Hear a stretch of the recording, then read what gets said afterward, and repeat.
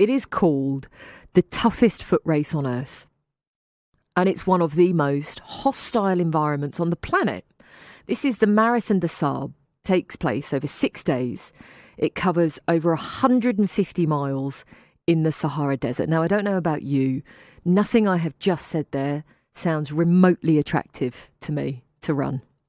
It does, though, for postman Ian Maclachlan and paramedic Chris Hewett. They both live in Cheddar, and they will be taking part in this race at the start of October. Good morning to you both.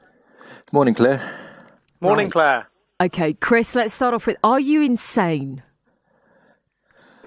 Well, what I am is imperial, and I work in miles, and that's the first time I've actually heard the distance of the race described in miles, because the organisers of the Marathon des Sables are French, and so they describe it as 250 kilometres.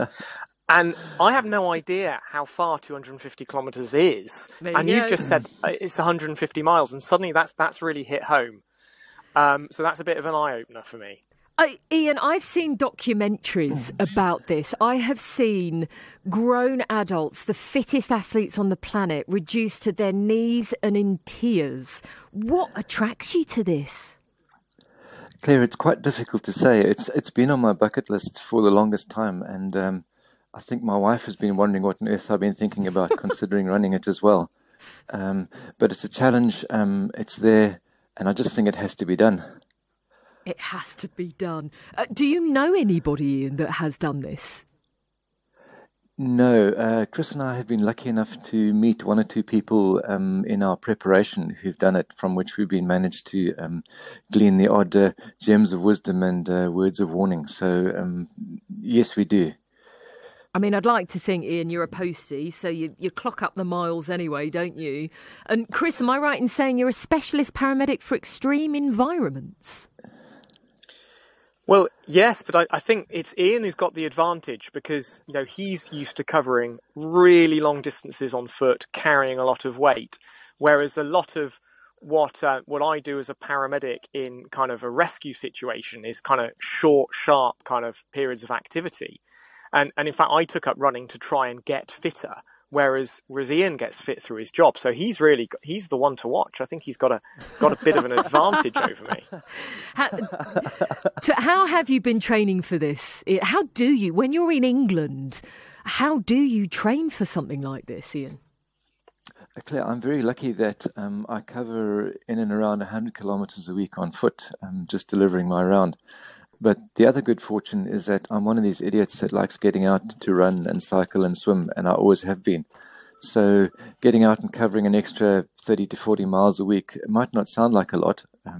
It's all I can fit into my life schedule at the minute, but that seems to be good enough to do the trick, I hope.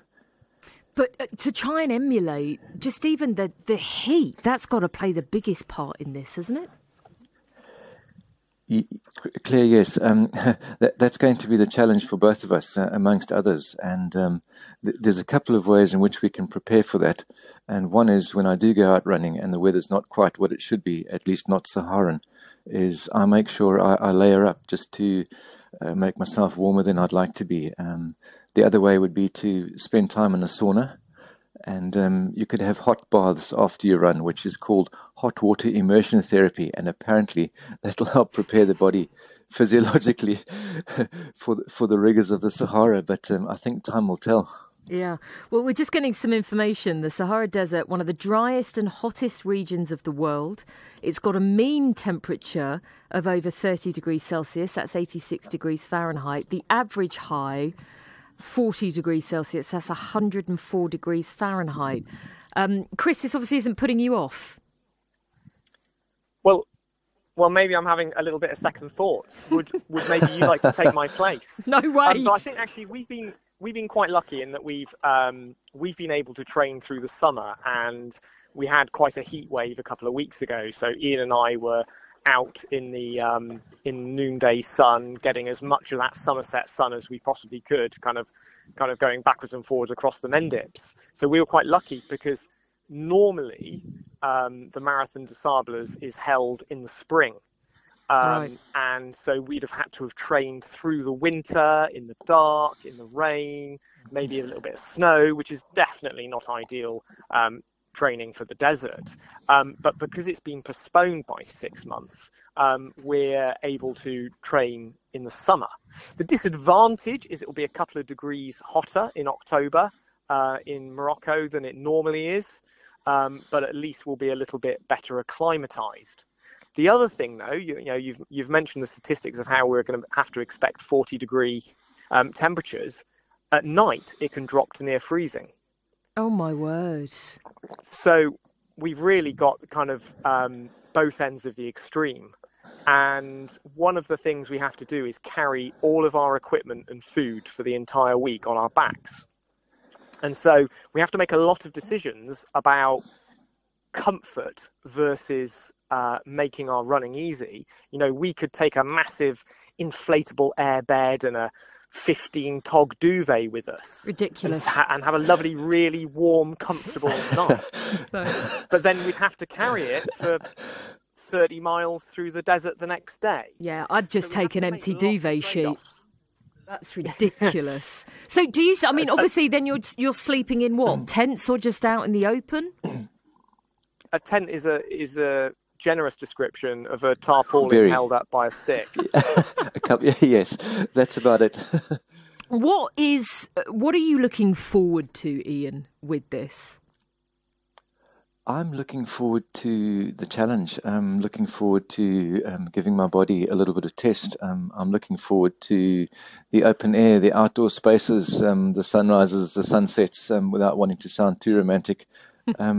Looking forward to just being out there and experiencing something different. Another thing, of course, is it's given me and Chris an opportunity to raise funds for a charity which is dear to both of our hearts, which is called Hounds for Heroes, which train assistance dogs for former serving members of the military, the armed forces, but also the civilian emergency services. Having served in the Royal Air Force and Chris being paramedic, both of our respective colleagues who would be in need would benefit from this charity. So looking forward to being able to raise some good funds which will help support the wonderful work that they do.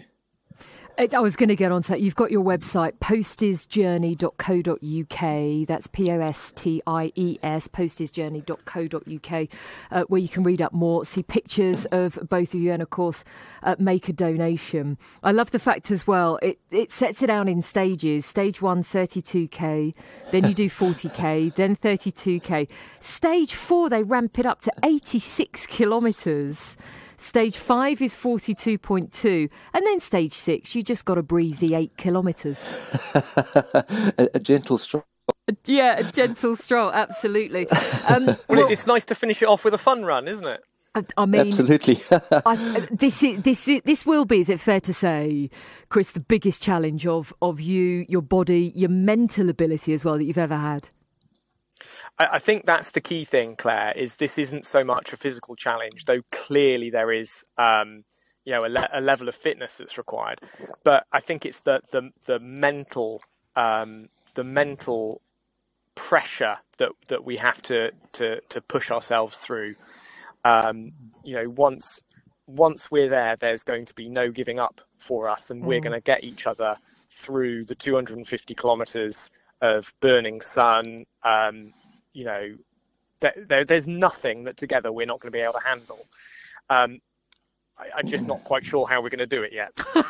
Well, if we can, it would be great to catch up with the both of you. When do you do it? It's beginning of October, is that right? Yes, Claire. We fly out on Friday the 1st, and we land in a place called Erashedia to the southeast in the Moroccan desert, and they bus us straight out into the Sahara. We have a prep day on the Saturday, weighing and sorting and doing all the admin bits and pieces. And then on Sunday morning at about 9 o'clock, they point us in the direction of the sand, and to the tunes of Highway to Hell, apparently.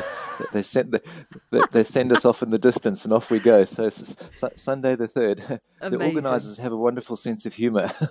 Best of luck with this, chaps. I love the fact you're doing this for Hounds for Hero. I wish you all the best. You, I will leave you, because I love a statistic. This is the equivalent of running from Cheddar to Derby. So there you go. On a warm day.